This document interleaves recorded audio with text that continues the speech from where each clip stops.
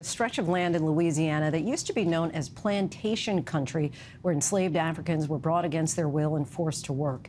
Today, though, this part of the state is known as Cancer Alley, and residents whose ancestors have lived here for generations are now fighting for clean air. Some chemical companies are looking to new technology to help clean the air, but can they win over the skeptics? Our Ginger Zee files this in-depth report from Cancer Alley.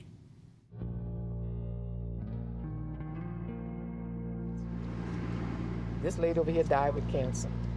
This house over here, the husband has cancer and the wife has cancer. She worked at the park. She just went to the park. She had cancer and her husband had cancer.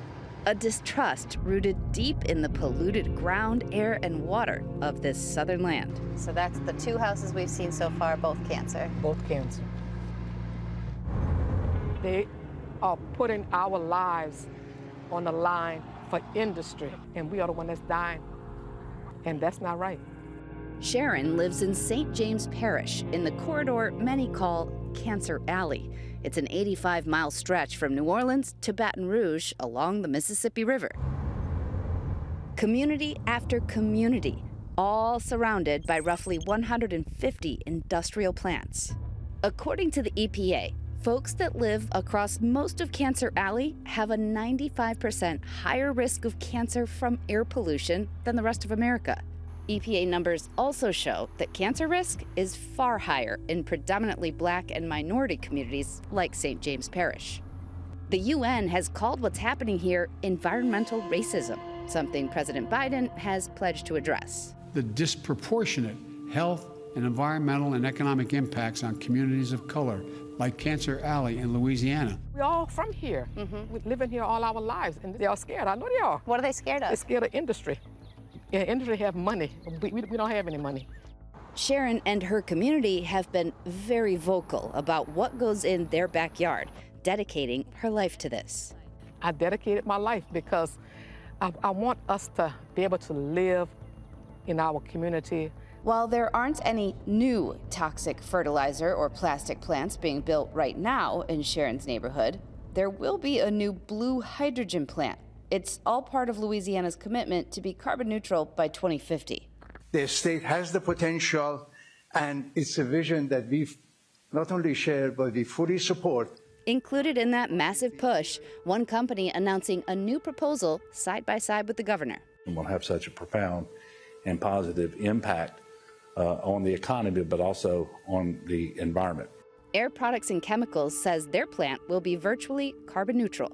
Air Products gave us the coordinates for this site. Right now, it just looks like a sugarcane field, but they say by 2026, they're going to have a blue hydrogen plant here where they're going to be capturing 95% of the carbon that they produce. The hydrogen they make will become fuel for buses or planes. Air Products and Chemicals tells us that the CO2 they capture before it hits the atmosphere will then be compressed and transported via pipeline about 30 miles away to Lake Maurepas.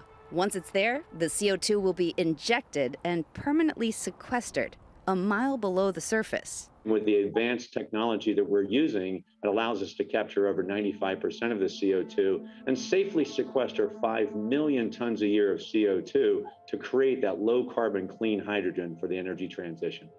Geologists agree Louisiana is a unique place to capture carbon. Let's just talk about Louisiana and carbon sequestration. Why what's under us might be different than the rest of the U.S. Well, we know that in Louisiana. We know where the conditions are favorable. And what we have are layer upon layer upon layer of sand, silts, clays, limestones, and combinations of those make for storage and sealing. Dr. Cynthia Ebbinger is a professor of geology at Tulane University. She says it's legit. They're not having new noxious, cancer-causing gases coming out of this type of facility. Not of this type of facility, no.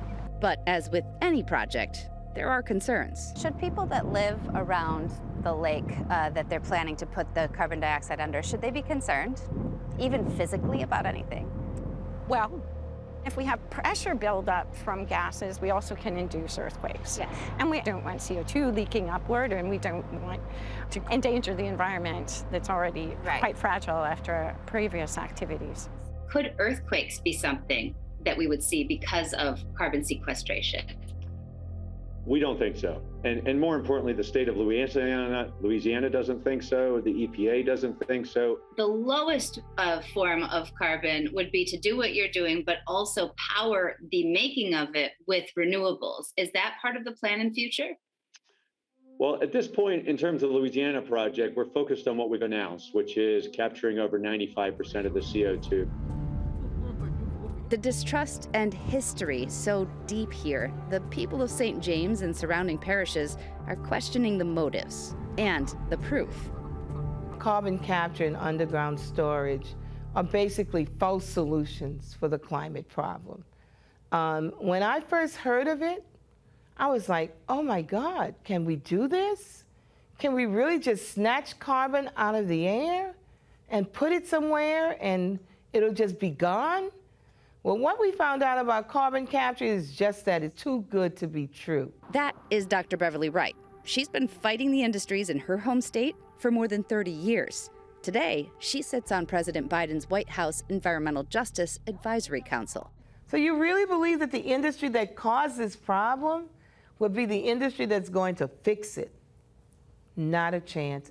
In the late 1980s, this area was home to endless sugarcane plantations that utilized the river for transport. Then it became heavily industrialized. Many, like Sharon, still remember the days before the petrochemicals came to town. We had clean air, and we could drink water from the hydrant. We can't do that anymore. You can't go outside and sit on your front porch for a long period of time because of the pollution, the smell. And I would like to have that back. I really would. Tell me what I'm looking at. All right. Travis has lived here his whole life, and now he monitors the air quality in St. James Parish for a place called Public Lab. See, like around St. John Parish. With one of the largest producing ammonia plants and largest carbon emitter in Louisiana right in his backyard, he showed me his data. Man, I've seen a lot of impact. We followed Travis and Sharon to a rally in Baton Rouge. They're fighting for a greener Louisiana. These folks had a lot to say about industry planning to bring carbon capture to their already polluted backyard. Of course they're going to tell us that this is the next best thing for us. They're really excuses to ignore the fact that we have to stop using fossil fuels. Stop pushing false solutions to the people. We have been through enough. Air Products and Chemicals says they're different, and they are in this to change the community for the better. What would you tell them that Air Products is here to do? To help the people of Louisiana and the state of Louisiana play a key role in the energy transition. We all need energy. We all need that energy with a lower carbon footprint, and this is using technology that allows us to get there. Louisiana is embarking on the biggest blue carbon plant, and Louisiana should have the best. The people of the state of Louisiana deserve that. So we hope that they use renewable energy to ensure that it stays the best. For Sharon, Travis, and so many more, this is home, and it always will be. This is our home. We love our home, and this is where we want to be.